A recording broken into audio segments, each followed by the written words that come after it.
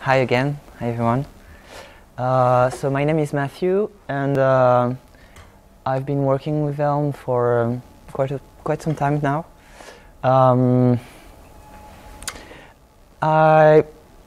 Creating packages in Elm is something that everyone should be interested, because it's how we grow the community with the number of packages. It's not the only way, but it helps. So I will talk about that.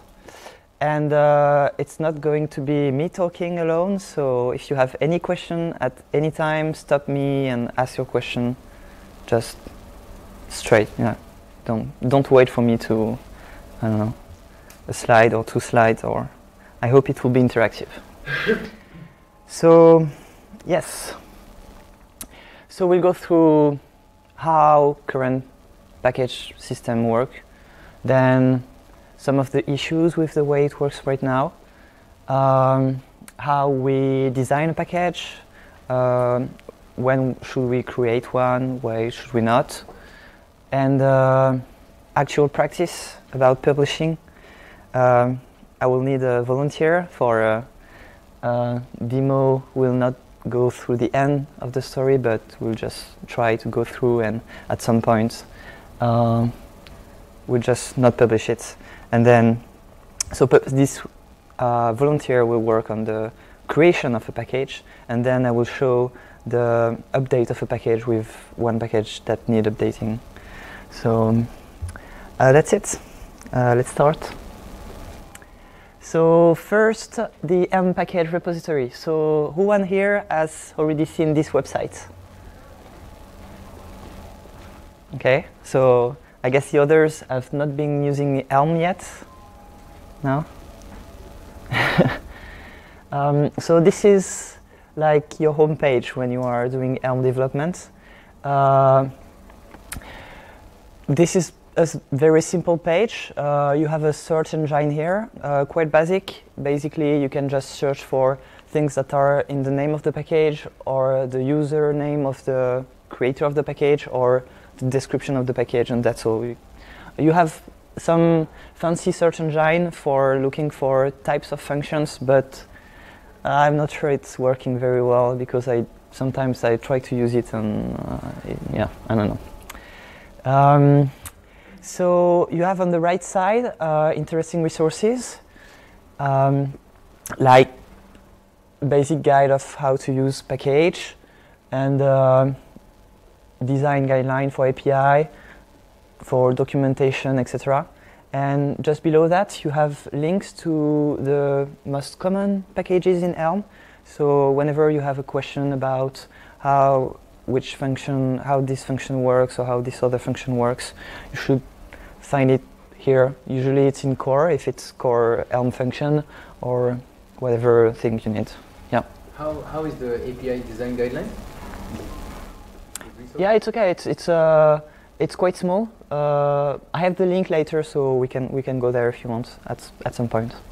Yeah, it's just generic guideline. It's not very specific. It's just detailing you what you should do, what you should not do, etc.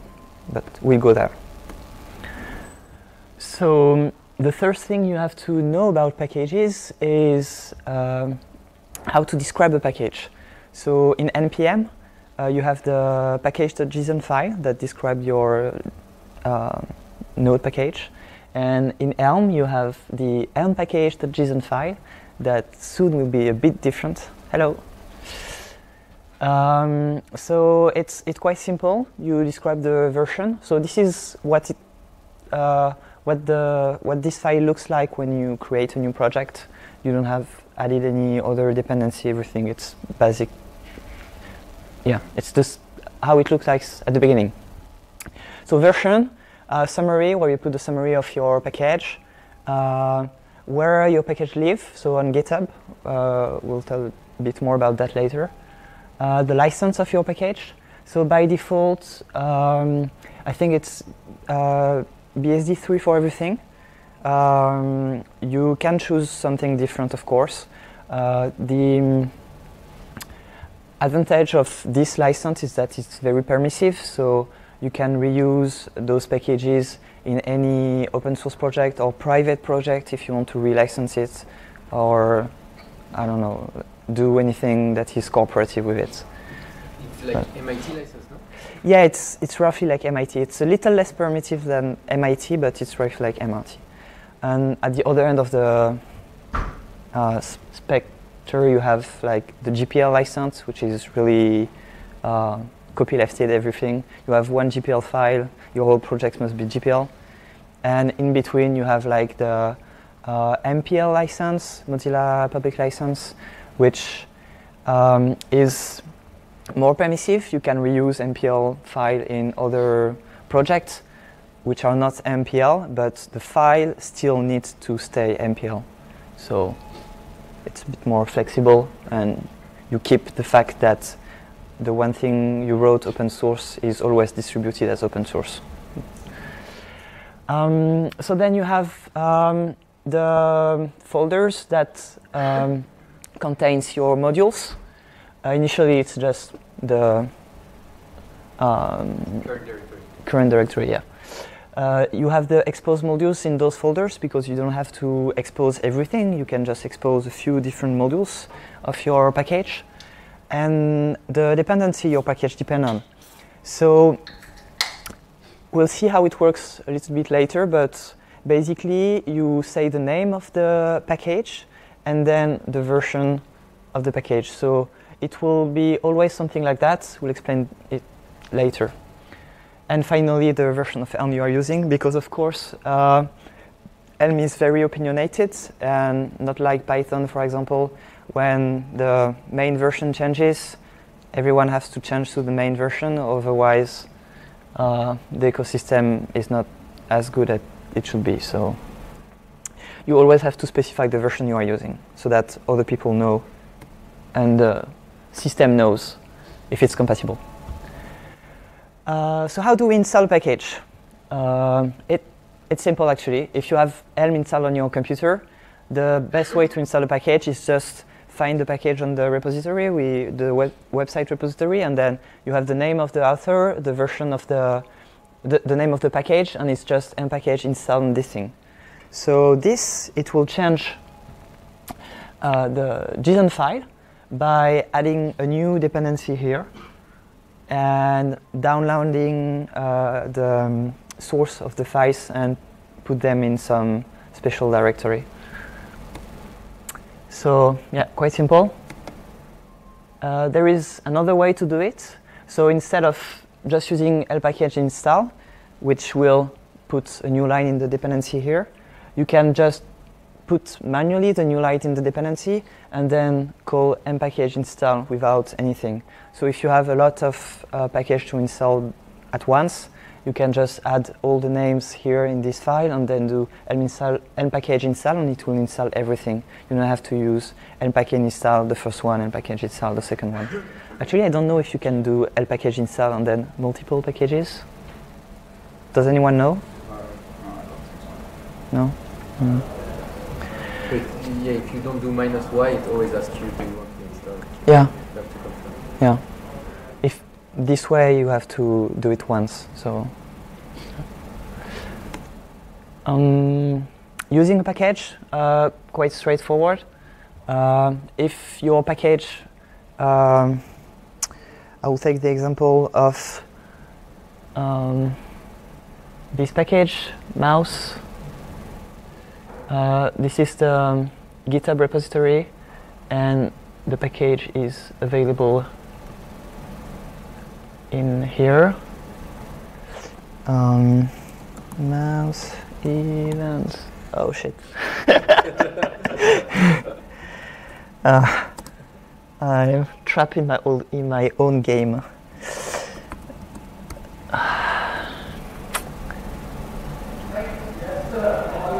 Yeah. So here, for example, there is one module in this package. So this thing reflects the README of the package, and then the modules are here. So there is a mouse module which has a few different types and functions. So if you want to use, for example, the mouse module inside the Elm mouse event package. Nothing complicated. You just in your file like main.elm, you just import mouse. If you have installed it before with this or this, it will just work. So just import the modules of the package you have already installed, and it's okay. Removing a package. Yeah. What happens if you have another module that's exposing same variable mouse? Yeah, same module name. Yeah. It doesn't work. Yeah. So there are very rare issues like this one, but there exists between different projects. I think there is even one between the style elements and the CSS.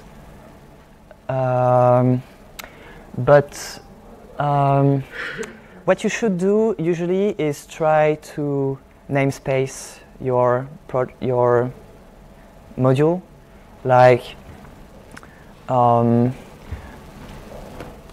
for example. So when you're creating a package, Yeah. you are uploading to this package site, right? Mm-hmm. Does it throw an exception to tell you that, hey, somebody have already taken the name mouse? Or No, because multiple people can have same module names. If it's not in the same context, they should never be used at the same time. So Elm doesn't prevent you from publishing a package with modules that have the same name than other packages. Yeah, so you can. But what you should do if your use case is not really specific is namespace your modules. Like for example,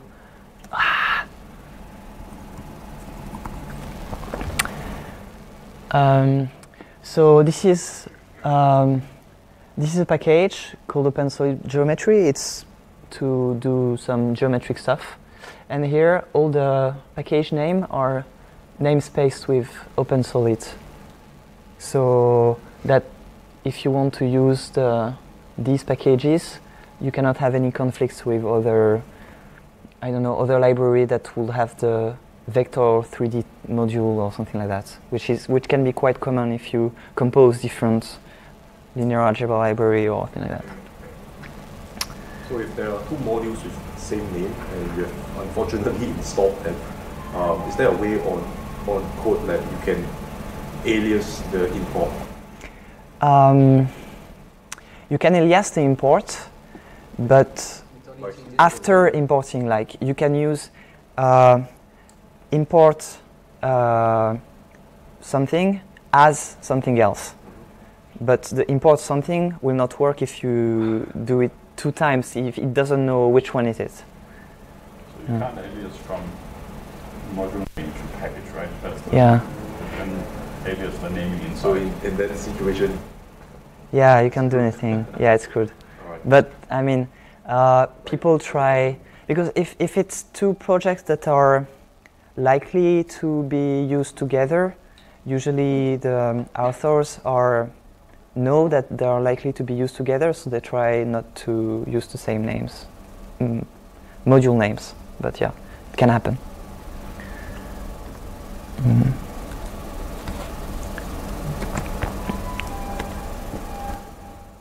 So removing a package, I don't think there is a command for removing a package. So what you have to do is just remove the line in the mpackages file, and then you can try to remove only the module things that are inside this folder that are related to this package, but usually you will just remove all this directory, which is where Elm puts everything it needs, the sources, the compilation and everything. So you just remove this one and you re-download the packages and you recompile the packages. I mean, it will re-download it automatically, but it will just take longer time to recompile, but it's safer to do it this way. So the versioning of the packages. When you specify a package, you specify a version like this one. And what it means, it's that the meaning actually is really precise. Like the versions of package are semantic, enforced, meaning it's just not semantic that you choose the semantic, it's a semantic that is specified and that is enforced by the Elm compiler. And what is enforced is that you have 3 parts in the version, a major, a minor, and a patch. So a major changement means that there is a breaking change in the code. So for example, one function doesn't have the same signature as before, or one function was removed from a module, or one module was removed, or one type has changed. Hello. What happens if you change you don't change the signature of the function, but you change the function itself? So you mean the implementation inside? Yeah, implementation. So it's just a patch. So internal. Just a patch. Yeah. Even though it's a breaking change. It cannot be a breaking change if the signature doesn't change. The behavior of the function. Of course. You have a function add, and instead of adding, you just multiply. You change the. Yeah, of course. But people won't do that. Yeah, so it's just it's the behavior. Yeah. So what it means is that you will not have compilation error or runtime error, because you never get a runtime error, but you will not get a language error with a patch or a minor issue. But of course you can get like behavioral logical error. Yeah, you cannot prevent that. Or maybe we can in a few years, I don't know. So major, so something break. So that's why when you specify a dependency of a version, if you know it works with this one, you know it will work until the next major break. So you won't have any issue with this. Minor is the second. It means that it is a non-breaking change, but something still important, like a new functionality that was not available before. Like you have a new module, or you have a new function, or a new type declared somewhere. So usually it's new stuff. And then you have the patch modifications. So these are just transparent for the code, like for the compilation aspect of the code, meaning like the documentation change or an internal implementation change, but it won't change anything for the users of the package. Sorry. Yeah. You mentioned that Elm actually enforced this versioning. Yeah. How does it enforce? So when you try to publish for the first time a package, it must be 1.0.0, and then anytime you want to update a package, there is a command which is Elm package bump, and it chooses the new version. It's not you who chooses it. It chooses the new version, and it modifies automatically this. Do you know how it works? Yeah, it analyzes the type signatures of all your code, and it basically has rules like these ones. So if there are only new stuff, it's just non-breaking change. If there are stuff that are changed from the last time you published the package, it's breaking change, something like that. And it compares to the current Git version on the package system. To the last one that was published. The last one. And with the next one that you are going to publish, so the one that is in your current workspace state of your Git project. Because everything is versioned with Git, so yeah, because you have to put it on GitHub. Yeah. Any other question about this? No? Okay. So yeah, the good thing with enforcing versioning is that you never have a breaking issue because some package just thought that they were doing a minor change, but actually it changed something major for someone else. Okay, so a few drawbacks of the system, the packaging system. First, it's hosted on GitHub. So this is something that Evan said he is also a priority. guess, not really high priority, but they want to have their independence from GitHub at some point, at least for the version that has already been published. But right now it's not the case. So you don't control GitHub, so anything happen to GitHub, Elm doesn't exist anymore. And also if you are behind a corporate VPN, which block access to GitHub. Really? Yeah. Then Yeah, also for example. Yeah. How they work. Yeah. So yeah, it's just how it works. So when you use the Elm package command, you exchange information with GitHub and with the Elm package website also that has a few things that are stored inside there. But every data, the source and everything is pulled from GitHub. So for example, I had an issue one time where I wanted to use a package that was published. All the documentation, everything was on Elm package. And when I tried to use it, I had an issue with GitHub. I was thinking that my connection was broken. It was just that the author of the package removed the package from GitHub, so you couldn't download it anymore. So every package that depended on this one could not work anymore. Yeah.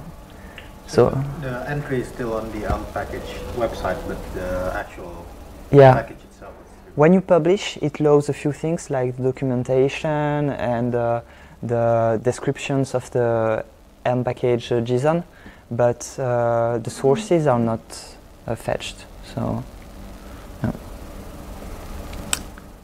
Only some descriptions, or I think it's fetched like the type signatures of stuff, but I'm not sure. So when you're doing a Elm package install, like under the hood, how does it talk to GitHub? Does it use SSH to clone the repositories, or does it just HTTP grab the gzip files? I think it's HTTP, not SSH, because you don't have to set up any SSH to use it. So, but yeah, because if Elm wanted to use it with their own token or stuff like that, it will. I mean, I'm not sure they could use it every time or for every user, every Elm user. So I think it uses their HTTPS, but it's not an issue for public packages because you can always access them with HTTPS. So another big issues with the package system is that for now, for 0.18, it will change in 0.19, all things are installed locally in your project folder. So meaning you want to create a new project that just depends on the core and the HTML thing that you have already installed in 5 of your other projects. You cannot do it, or you have to manually hack it by copying and pasting things by hand. But the normal way, using Elm install something, it will have to pull again the things from GitHub and to put it inside your Elm stuff directory. So inside this thing you have different things. You have the sources of the different package you are using. You have the build artifacts that are already being built, so that you don't have to rebuild everything each time you compile. And you have a file that gives you the exact dependencies, so that you could use this one to reset up the project for something else. I think it's useful for analysis thing and to know exactly what is installed in case you have a minor change that changed the behavior, for example. Yeah. You said right now it's the case, so are they going to change it in version 19? Like, is it going to be global installation?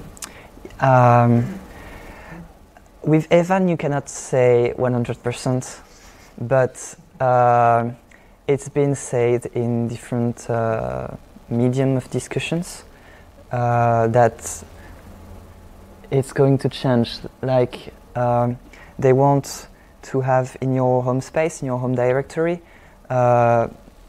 like a .elm folder or something similar, in which every package you pull will be installed in this hidden folder, hidden directory, so that each time you reuse a package that you have already downloaded, already compiled, you don't have to do anything. It's just compiled and downloaded in your home folder somewhere, and you just pull it and it works. Yeah. So I I think it's going to be this way. I'm not sure. Yeah. Another issues that we didn't discuss previously with the packaging system of Elm is that to make sure that you have the guarantees of Elm, meaning no runtime errors and everything works when it compiles, you cannot have JavaScript in your packages.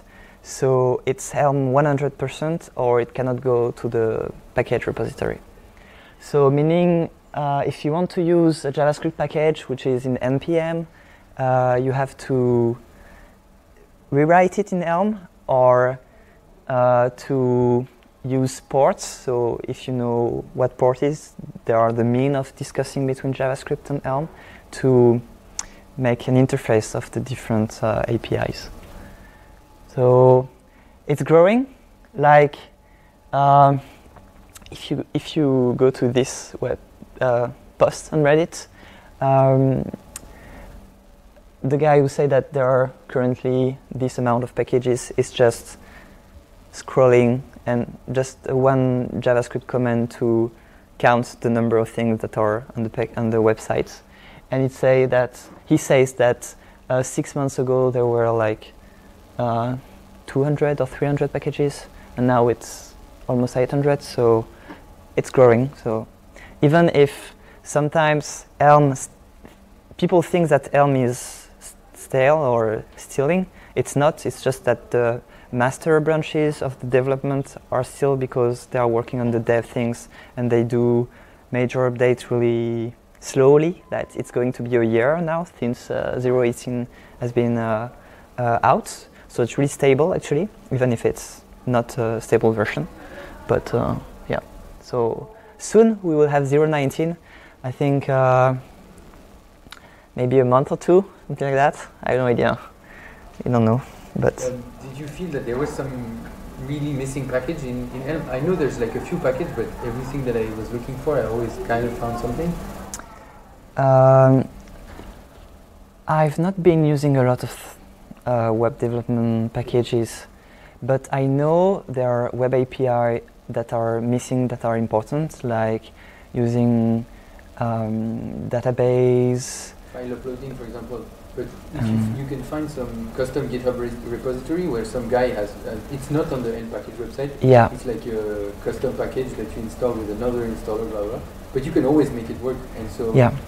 I found that most of the time when you need something, at least one person has found like a solution for it. Yeah, it's not always easy to find that.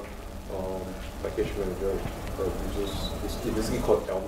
Yeah, that's the one. That's the one. So I think that one is more permissive. Like it allows package authors to write native code. Yeah. And GitHub install? Yeah. Yeah. If you want like some home cooked package, that's the one. Yeah, yeah. You can do that. I'm not sure you should, but sometimes you can. Yeah, I don't know what's wrong with it. It's just that they use native code. Okay, from the individual personal point of view, there is nothing wrong with it. From the community point of view, it can encourage people using JavaScript in Elm, and it's not the way that Elm wants to be developed, because in the end, right now JavaScript is just a compiling platform. So if you are using JavaScript in a package, it means that you are committing to JavaScript. And at some point, for example, if everything is going to be compiled to WebAssembly or whatever language, your code is not working anymore. Yeah, so yeah. Just in the meanwhile, until the native libraries get a little bit. Yeah, of course. And we will have like children before it's compiling to something else. So yeah, we have time. Is it possible theoretically that it would compile to something else? Yeah, I think at some point it will compile to WebAssembly, but the WebAssembly ecosystem is not mature enough yet, because it doesn't have a garbage collector to languages that don't manage their memory themselves. But yeah. I think it's possible because there's another competing language called PureScript. And PureScript currently compiles to JavaScript, and I think they have another compile package. Okay. Yeah, C++, and others, but it's a bit buggy, I think. But yeah. I think the core message is that as soon as you introduce direct bindings in JavaScript, you also give up the guarantee of no runtime errors. So if you live with that, which you live with in pure JavaScript, right? Then you're probably fine. But seeing whether the community likes to see whether we can solve the problem without going to the native part, right? And a lot of things have actually shown up to be very nicely solvable using, for example, even if sometimes in better abstraction. So I think that's sort of the reason there is. And it's also, I think, trying to encourage people to write Elm, to develop Elm code that do things that are already done in other languages, but better. So, yeah. So you just talk about it. You cannot, with the M package official system, you cannot install private repository or repository that lives somewhere else than GitHub, on GitHub or on your machine. So to do that, you have two tools. You have Elm GitHub install that you mentioned before, and you have another one, M Groove, that basically replaces Elm package manager. So it can install local packages and GitHub native and effects manager packages. But yeah, as we said before, you should use it only if you know what you are doing and if you don't want to regret it later. I guess the best use case would be for if you're building a large number of modules internally, right? Yeah. Yeah.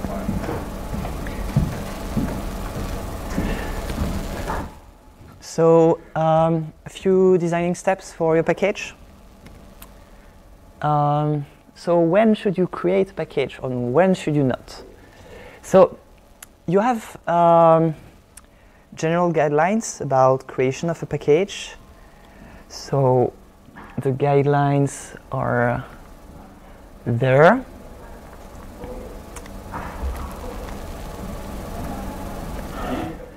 So it goes through these points. So when should you create a package? So when you have something special you want to take care of, try not to do something too generic, too general. Yeah, that's the no Haskell point, because sometimes they want to do something too generic. Write good documentations. This one is really interesting. The data structure should be the last argument. It means that when you design hello Peter. When you design your API, if you put the data structure or the main data of a function as the last argument, you can reuse it in the function that is after in your flow of computation. And you can use the pipes syntax in Elm. I don't know if you know about it. If you don't know, just it's explained in the guide. But it's really nice to make a flow of computations and see how things evolved little by little. So it's a really good advice. And then a few things about namings, like don't use 3-letter namings, like don't use TLA, 3-letter abbreviations. Avoid infix operator, so infix operator without a name, because it's not usable if you want to research them on the package and the functions. If you want to know what it's doing, it's better to research something with a name, with letters. So yeah, these are basically the main guidelines. And so then, once you know about that, when you think of creating a package, you should ask yourself at least these questions. So does the feature you want already exist somewhere? So you have to look on the Elm package website, of course, also on GitHub. Sometimes packages are not published on GitHub, but someone has already done it. And if it's not available, is it just a small extension of something that already exists or not? If it's a small extension of something that already exists, the better way to do it is just contacting the person that is doing this repository. You can contact them usually through GitHub with issues or just Helm Slack, something like that, and discuss. It's the best way to grow the community and to have the things. Maybe sometimes you didn't even think of something and the creator of the package know the reason why it didn't do the thing you want to do, and it gives you better insight of what you want to achieve in the end. So then, are you sure you need this? If it's not just something you need one time in your project, was this something you have been using repeatedly and you think a package would be useful? And is this something that is implementable only with Helm, no JavaScript? Because otherwise you cannot create a package, an Helm package. And is your API, okay, not too generic, but not too specific either, like just in the right balance in the middle. So once you decide you create a package, what are the things you need to do? Okay, first we said contact authors of similar packages and ask them if they are willing, or if you can, with a pull request, implement your new features. If they are not, verify that the package you want to create has a unique name, because it's a mistake that some people did, including me, creating a package name that has the same name of someone else, and it's not a good idea, because then when you want to reference it, you have to reference it with the full name, and sometimes people look for it and they don't know which one they want to choose because they are the same name, etc. So try to be specific about what you are doing in your package with a specific name. Then add license on README. So it's basic advice, but yeah, you have to do it. If you have images that you want to add in your README, images, for example, that are inside the repository, GitHub can display them. But when they are published on the M-Package website, they will not be visible because the M-Package website is not GitHub, so they don't have access to things that are inside the repository. So if you want to add images, visuals in your package in the README, use something else with absolute reference of the image. So what good advice for this is that on GitHub, for example, every user on GitHub can create your username.github.io repository, and inside this repository, everything that is inside this repository will be accessible through statically accessible from GitHub. So you can put an image somewhere inside there, and this link will work and will display the image even in the README in the package manager. So it's better if you want people to see your images in the package manager, not only on GitHub.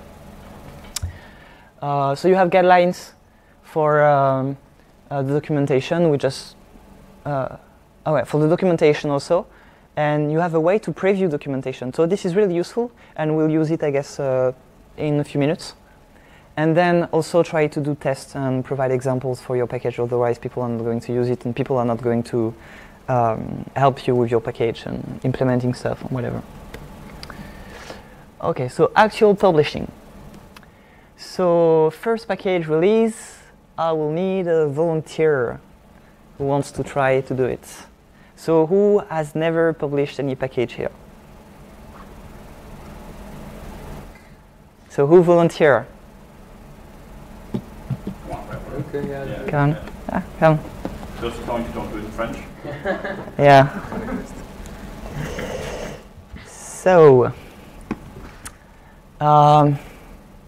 So I've created a folder here, like meetup. There is already some stuff inside. I'm going to remove this.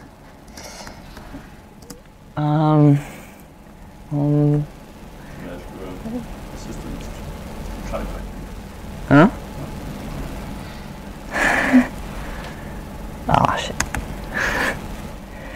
think star will work. Nope. Oh yes. Yeah. Okay, so there is .git folder left, so it's okay. So yeah. I type here and I look here. Yeah. Because it's not mirrored. But, yeah. So yeah. So first we will initialize the repository. So the Git repository, I've already initialized it, so you don't have to initialize it. It's a good idea to put a git ignore file in all your repository because you don't want to put something online that shouldn't be online. So there is a website that's called gitignore.io that's really useful. You just put the different things you are using, like OS X, Windows, Elm, whatever, and then it gives you a file. So usually I do just this. I get the file and I put it in a git ignore file. So copy and paste that? Yeah, but it's okay. It's already done, I think. Okay. Oh no, it's not done. Oh no, it's not done. So yeah, you can do this if you want. Yeah, no, it's not working. No, whatever. Forget the git ignore file. Okay, sure. So we'll start by initializing the package. So even, yeah, you can do lmake even in an empty directory, so it will create a few things.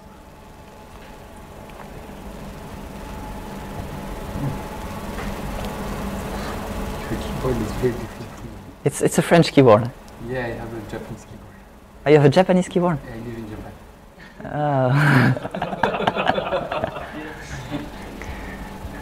Set up for disaster. Yeah. So the Elm, Elm is asking you if you want to install a few things. So it should not do this. It's just because the window is a bit small, but yeah. So it has compiled 37 modules. Yeah, we thought we had only 3 modules, but yeah, it's because there are modules that depend on other modules that are not public modules, because there are multiple modules in each package, so that's why. But once we have done it, we don't have to compile anymore of those ones, so it will be faster. Okay, so do you want to create what project do you have in mind? What kind of, or anyone want to project something, to create something, like, I don't know. What? Pad left. Pad left. He said pad left. Pad left? Pad left. What was it? Pad left, like string padding, or like if you have some string, you pad it left with some zeros or some spaces, and you fill it up. A package to pad left? Yeah. But it's an example. Yeah, whatever. You can, create a pad left if you want. So I just create the source? Yeah. Usually it's better to put everything in a folder, so create a source folder. And then create your module. So it's Alright. do you use Vim or? No, but I guess I will learn today. No, but then it's. I have also Atom, I think. Yeah, I use VS Code, but Atom, I guess Atom is fine. Yeah. Use Atom maybe. But I need to make a new file. Just open the edit. Yeah, usually for me I have E. I type E and it opens an editor. Oh. So I don't know. Type whatever you want. You can use. Atom. It shows. Yeah. I think so. Yeah. But I have to create a file first. So you have to find a name. That's all. Atom and then. Pad left. Yeah, I think it's a good name. But if I just type Atom before it will create the file as well? I think so. Are there Atom experts here? Yeah. Touch it first. Oh. Don't you have to accept them first? No, it's not. It's not. Oh, it's not. Oh, yeah. It's not installed? Use. Maybe I uninstalled it after last Elm meetup. I don't know. So whatever you want. CD into source, no? Yeah. Use what you want. Like. If you don't have VS Code, maybe. Or maybe Jedit will be easier. Oh, I don't know. I can use. Okay. And with Vim. Vim, there's the weird like I have to keep my hand on VS. No. We'll just enter in edit mode, and it will be okay. So we said pad left. No, pad left. Oh, .elm. Oh, shit.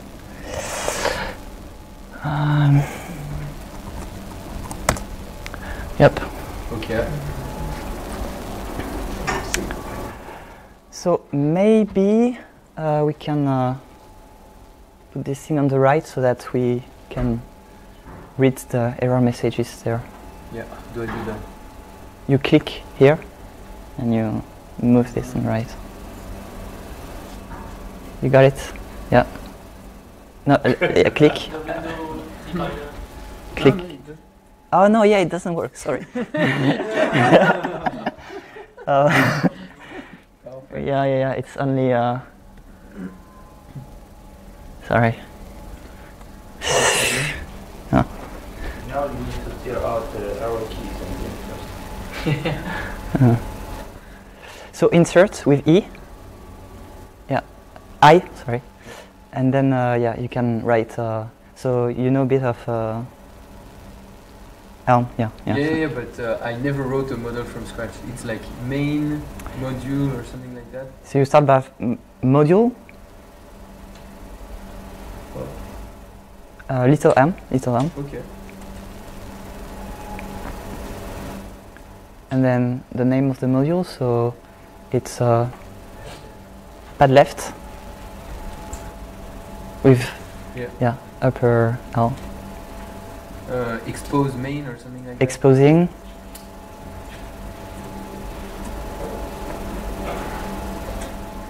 So, and then exposing, and then inside brackets 2 points.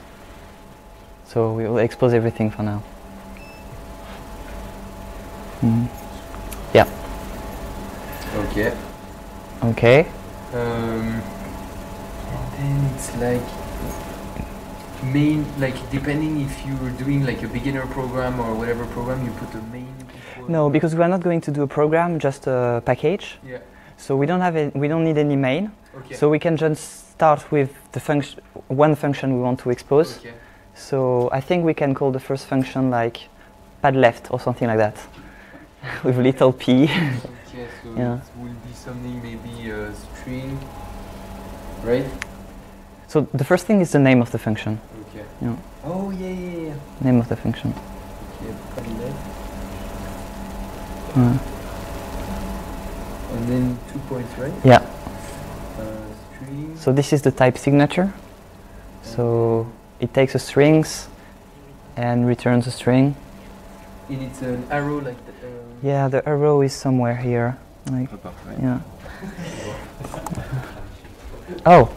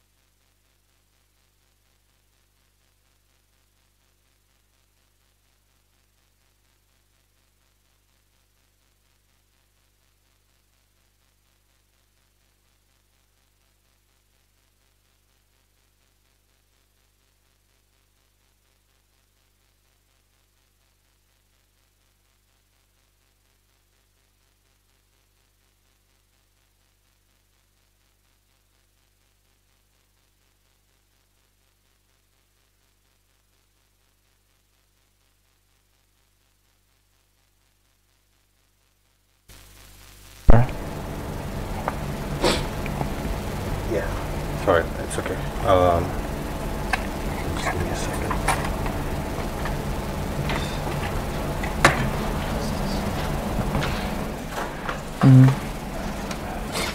And how do you view the content of the committee? Sorry? How do you view the content of the committee? Well, I can view here, like I have the modification here, but then I can also just, if it's just a small modification. Okay.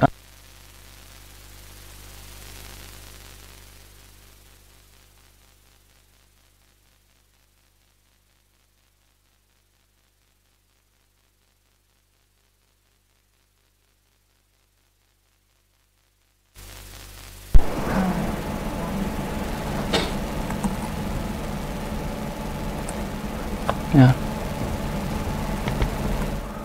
With the modification there, but is it okay? Yeah. Okay. Hopefully you were live because we are missing some sound for the video. So where was I? So it's committed.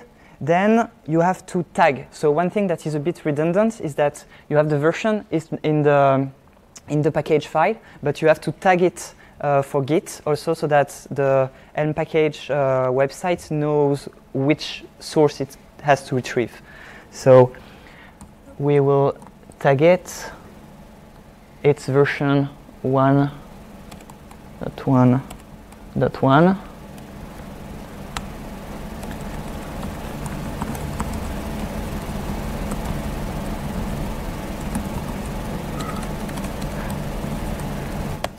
Okay, and then we push everything, including the tags. If we didn't push the tags, it will not work. It will say to us that it's not working. So in the end, you just use Helm package publish. It verifies that everything is in order. So, and there it is. Live. It should be actually. So we have this that is updated. So now I can click on the button. If internet works. Yep. And it's 1.1.1. So quite easy. Just few commits, change files, bump automatically. You try to run your test and everything so that it works, so that you don't push versions that don't work, and that's all. Yeah, thanks. And will it verify that the tag version and the version in the JSON actually match? A mess. If they don't match, it's a mess, but I don't know what mess it is. I know that at some point I tagged something. What is really annoying, it's when you think it's going to be right, so you tag your code and you push it on GitHub, and then you publish and something is wrong, either in the publishing process or you made a mistake in your code or something like that. And when you do that, and if the publish is wrong, for example, and you have to redo modification, you have to redo bump, and it will bump to another version. It's a bit mess. So if something like this happens, the best thing I think is just to undo the commit, keep it as stash, and redo it correctly. But untag and retag it correctly. You can remove the tag on GitHub. Yeah, there is a command. But it's not removed automatically if you remove it locally. So you have to manually remove it and change it on GitHub. But in practice, I don't know exactly what happens if you do this kind of thing. Do you know? Peter? No? Maybe because maybe I think you would have to force push if you have a tag, if it is already tagged with one thing. Yeah. I'm not sure. I mean, tags are quite sort of loose, right? I thought you just leave the tag and tag it with the new version. If it's the wrong tag? Too bad, yeah. Maybe the publishing will not work, because now if it's a wrong tag, Elm package will not find the tag that is corresponding to the version. So it will not be able to download the code. So I think the publishing will not work. Because the tag is reference to a SHA, a Git SHA. Yeah. So I think it will not work. So what is going to change soon? How soon, we don't know. There is a roadmap about the Elm language. It's been written since April, and it has not changed since yet. So it describes a few things that Evan wants to work on, including what is going to main evolution for the next version. So the next version is specified for single-page application. So basically, how we improve single-page application for Elm, using things like server-side rendering for the first initial answer, so that you can have better referencing from Google, Yahoo, and whatever. It's going to be also. Which backend? It's purely browser. Yeah, we'll have to know, but there's some JavaScript thing. Probably you both know, I think. The current, we don't know, right? No, we don't know, but I think it will just generate HTML and CSS that you can use. The compiler does. Yeah, maybe after you just have to manage your own server answers, I don't know. I have no idea. But yeah, it will be, I guess the backend will be Node. It's already working with. It can be Elixir. Yeah, it can be many things. It must be that it will generate HTML and CSS, because if you JavaScript, there's a lot of But can Elm compile to those CSS? No, but I mean what people would usually use on backend with in conjunction with Elm and client.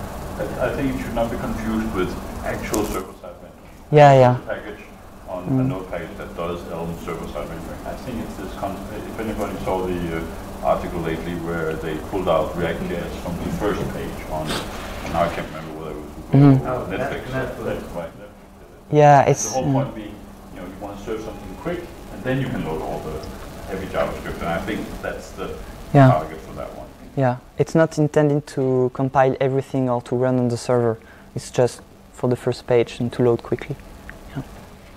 Yeah. So they improved a lot of trimming of the unused code. So currently, when you compile your code to JavaScript, every module that is needed is compiled and included in the JavaScript code.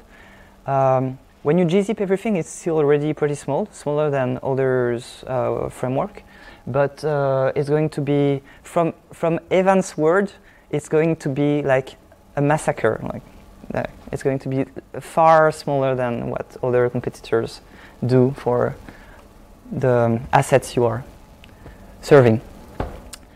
Yeah, and basically it will improve the way you can split your different code, your different part of the code if you are doing multiple pages in different modules, that you don't have to load all the pages on the first page and everything like that. But what it means for the package specifically is that be careful that what I'm saying is not official. So things are going to change, and there is going to be a difference between what is a package and what is a project. So right now, there is the same Elm package.json for things that are supposed to be published on Elm packages and things that are supposed to be just personal projects or just web pages and whatever. So there is going to be a difference. So in the new Elm.json file, there is going to be a type field which specifies if it's a package or not a package. And then a few different things. Now you don't have the link to the GitHub repository. So I don't know if it means that it still has to be GitHub and it will figure out the link with only the name of the repository, or if there is going to be some other mechanism. I hope, but we don't know. And another slight difference is that there will be a difference between dependencies and test dependencies, so that you don't have to download everything if you are just using something and not testing it. And yep, I think that's all. But yeah.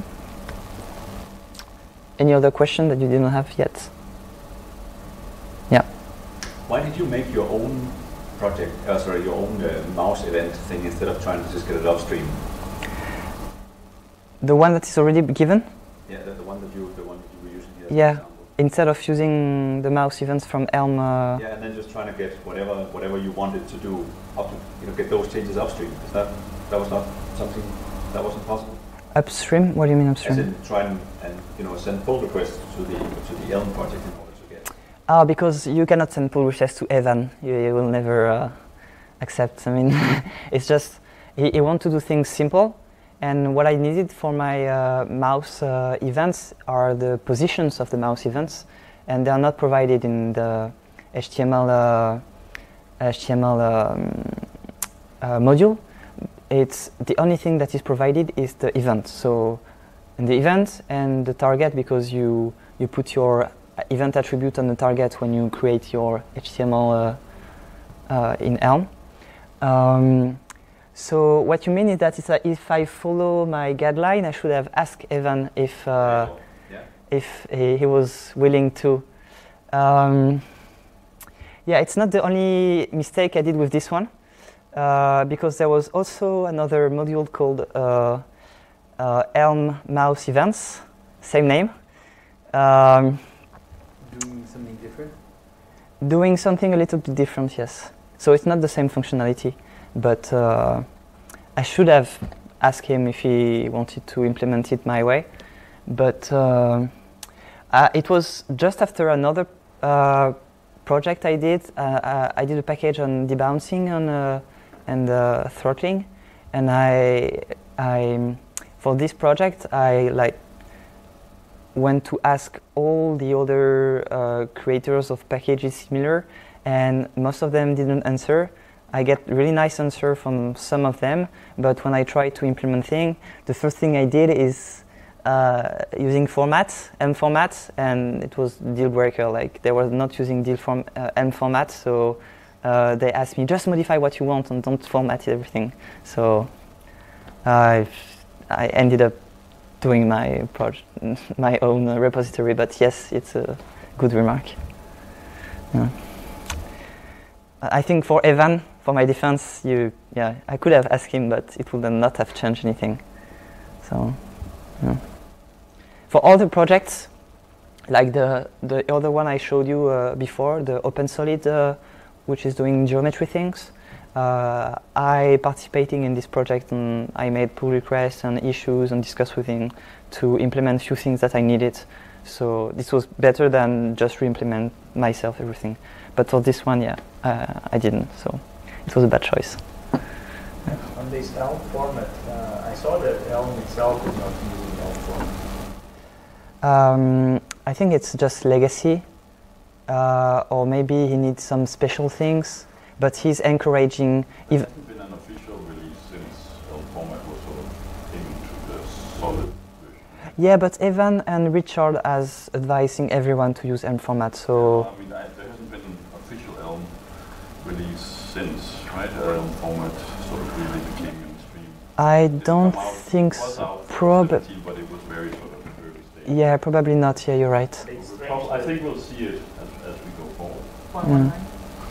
Maybe not, but I mean, because now you're talking about the Elm code, which is usually in its own package. And well, what's strange to me is that the style guide that is embraced by the Elm code base itself is not the one that is embraced by Elm format. Yeah. So it's different life cycles, right? Yeah. Yeah, it's probably that, because Elm format is quite new. So I guess Evan didn't want to reformat everything, reformat all his code base, waiting for the next big release, which is going to happen soon. I don't know how soon, but yeah. I think that's the main reason why. Mm. I think they spend a lot of time in dialogue and other things, right? So I think we'll see things, just like Elm test is sort of migrating closer and closer to more.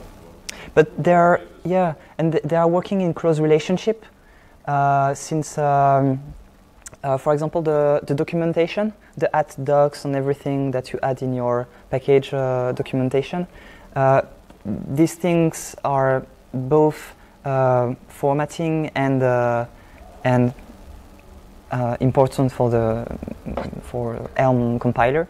So they are working together to say how we should format it and how it should appear, etc., etc. So I think it's going to be used in the next release. Yeah. We can check.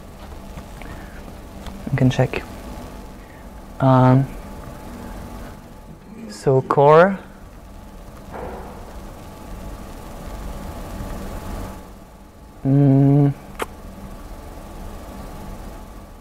Build failing.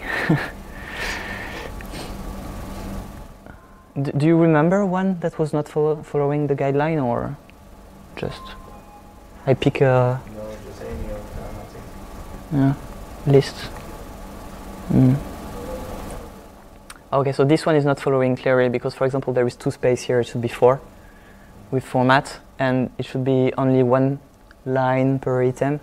So let's see.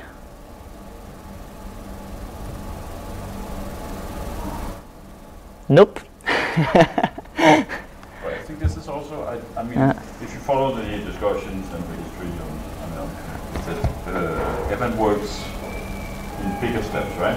We all know that story. Yeah. This is a good example, right? There's an ongoing process in which he sometimes involves other people in, which is around how the module documentation should work. So he's not too concerned right now about the little thing, like whether they follow. He's more concerned about what's the next big step for module documentation. Yeah, how but can we make it easier for people who publish libraries to present their documentation, right? Which will most likely change small things around what is going to be format for module, for example, which will then inflect pages in Elm format. So there's this things are bound together, and he's quite aware of this thing, instead of just publishing his changes and then hoping everybody else catches up, right?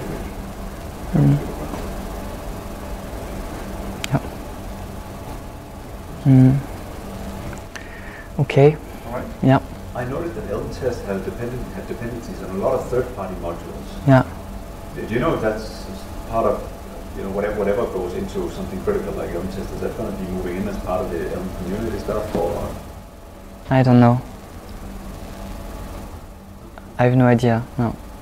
I know that Evan publishes, I mean, it goes back and forth. There was this initiative around called Elm Community. There's some packages that were abandoned, some quite central packages, and Elm Community rose to the occasion and became sort of a place for people.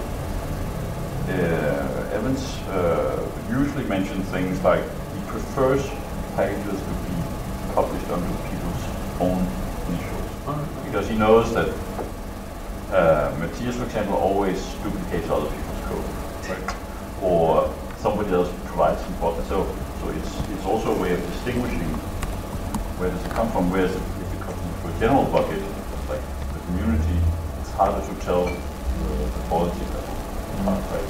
That's just his argument. I don't know whether it's good or bad, but that's just what it is. That's also why some of the core packages are being pulled out and put into his own, for example, right? Because it's not that they are abandoned or anything, they just they represent not the core, right? But they're still there. It's fine.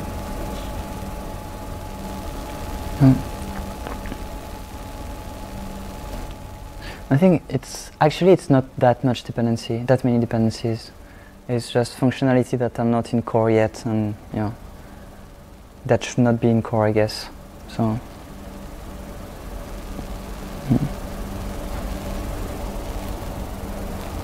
Cool.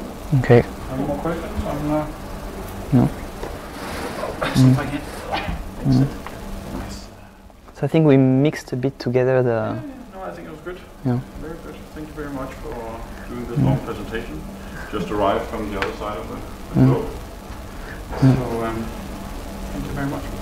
Let's give him a round. Where are the Den stickers? Someone promised